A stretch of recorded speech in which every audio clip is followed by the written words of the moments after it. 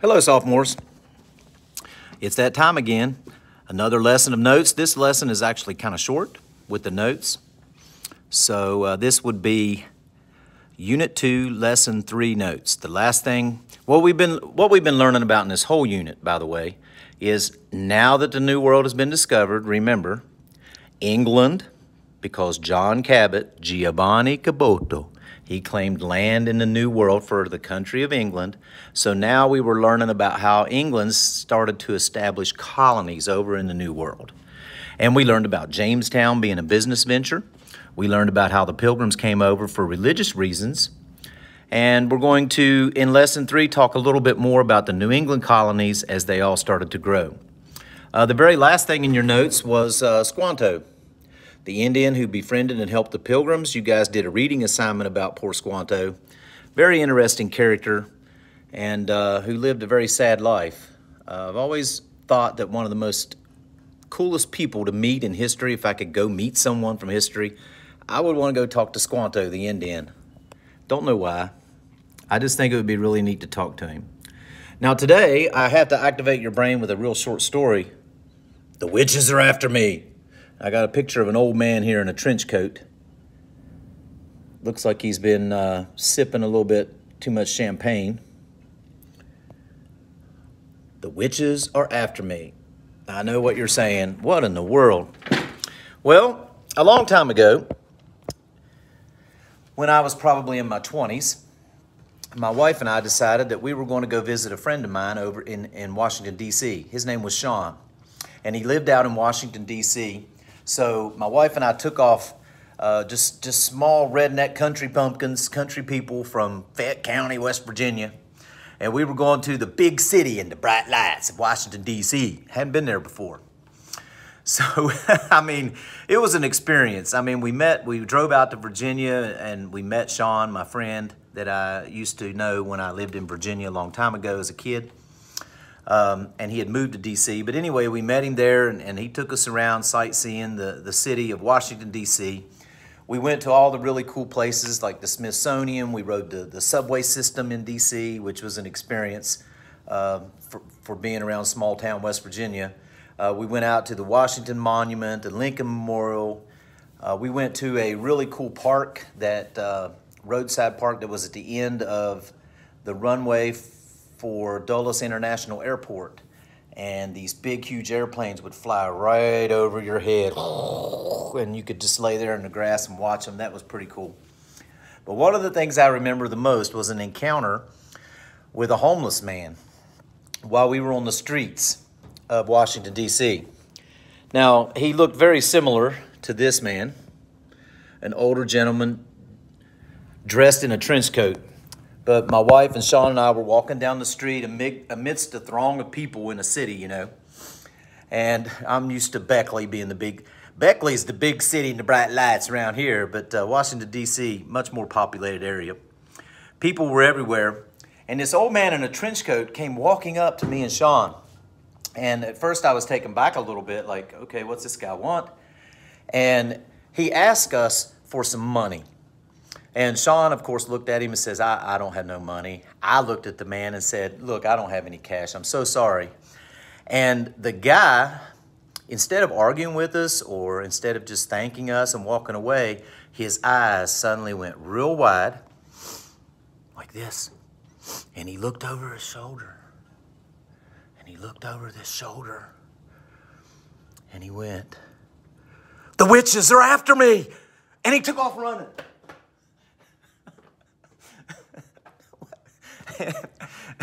And Sean and I just stood there and looked at each other like, what in the world just happened? I guess the guy was suffering from some sort of paranoia, some sort of delusion or anyway, but he ran off thinking that witches were chasing him. And Sean and I and my wife, we kind of just watched him run through the crowd and never saw him again.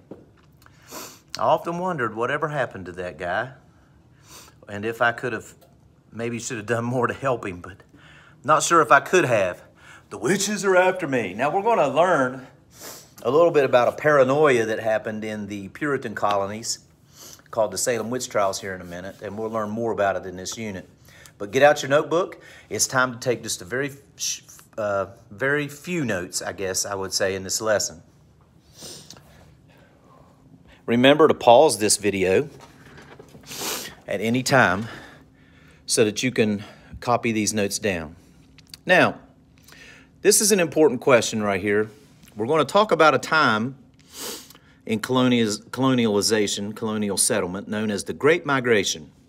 Why did the Great Migration occur? Well, there are 3 reasons listed here. You can pause this screen and copy them down, and I will talk about them.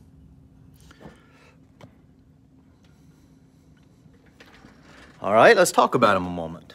Now, let's just think. For one thing, the Great Migration, people who migrate or immigrants, people who move, it's the great moving, I guess, would what you would call it. And some of you guys that are in my class maybe have moved before in your life. And you know what it's like to move. You go to a new school. You know, that's no fun. People don't know who you are. You want to slink and hide, but yet then there's teachers like me who always probably point you out and say, you know, hey, we're glad to have a new student here today. And you probably just want to just crawl away and hide somewhere. But you've moved. Some of you have moved, and you know what it's like to be in a new place, in a new school, and sometimes it's not very fun. But the Great Migration happened in the colonial times, and it was, as the name said, when a lot of people moved from England and left England and moved to the New World. They weren't moving to a new school, but they were moving to a new place. And you have to understand, as Jamestown took hold and tobacco saved that colony grew into the colony of Virginia. As the Pilgrims who left England to escape persecution and to follow their religion freely, they left, moved to the New World in what is now Massachusetts, the state of Massachusetts. But the Pilgrim colony kind of took hold. More and more Pilgrims came over there, more Puritans, people who wanted to purify the Church of England and would actually suffer consequences for that because the king was in charge of the Church of England. So if you said anything against the Church of England, it would be almost like saying something against the king himself. So many more people moved over to the colony of Massachusetts where the Puritans were. And as more and more people moved there, the colonies began to grow. Now, there were 3 reasons why this great movement happened, and you just wrote it down in your notes. Talk about them briefly. There were people moved for economic reasons, political reasons, and religious reasons. Now, you've already learned in this unit about the indentured servants, people who were down on their luck, maybe had no job, had no way of making money. They signed up for the indentured servant program in exchange for their boat ticket to the New World. They had to work their debt off. Usually took them 4 to 7 years or so. And then after that, they gained 20 acres of land and worked off their debt and were free to go. So you can understand why many people came to the New World through the indentured servant program because of their economic problems. Other people moved to the New World on the headright system, where if you bought your ticket, you got 50 acres of free land and a whole fresh start, a new start. And that was very appealing to a lot of people. So we have economic reasons why many people moved. Another reason people moved was political problems, political reasons. Like I said before, if you were outspoken against the Church of England, the Anglican Church, you were going to have some political problems because the king wasn't going to like it. So people left England and moved to the New World to escape these political problems and political disagreements that they may have had with the Church of England. And that also ties in with the third reason, and that was religious problems. People wanted to practice their religion freely. They wanted to practice their religion the way they believed. And if they disagreed with how the Church of England was doing things, they wanted to be able to move to a fresh place, the New World, and to have a fresh start and practice their religion the way they wanted to. So those were the 3 reasons why this great migration occurred: economic problems, political problems, and religious problems. So you got that one. That's the only essential question for us this time. Now we only have 3 vocabulary words. Tying in with the political and religious problems is our first vocabulary word. It's called dissenters. These were people who disagreed with the official opinion, and that was the official opinion of the Church of England, which was also the official opinion of the king. Dissenters. People who fell into these problem categories right here, who decided they wanted to get out and get away and move to the New World and have a fresh start. The next term is the Great Migration itself, this big movement that happened. This was a time period when thousands and thousands of people left England and moved to the New World. The colonies in the New World, the English colonies in the New World, kept growing and growing in the numbers of people. Now, I always have a little presentation to remember the Great Migration. I'm going to do it like in a SpongeBob style. The Great Migration. The time period when thousands and thousands of people left England and moved to the New World. The Great Migration. The time period when thousands and thousands of people left England and moved to the New World. That's how I always remember the Great Migration.